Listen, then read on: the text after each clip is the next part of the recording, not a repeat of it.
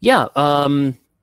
So I went to school originally for marketing and advertising, and I kind of had a production multimedia background. And but that I've always been technical and involved in marketing in some sense. I was actually a software product manager for about 10 years. Leading up to my time in boot camps and coming over to being a software engineer. There I worked closely with software teams. So, I wanted something that was more portable and more, I guess, as technical as I was. Wanted to actually affect the change and not just manage it and guide it from a product and marketing perspective. So yeah, that's what brought me into my current career as a software engineer.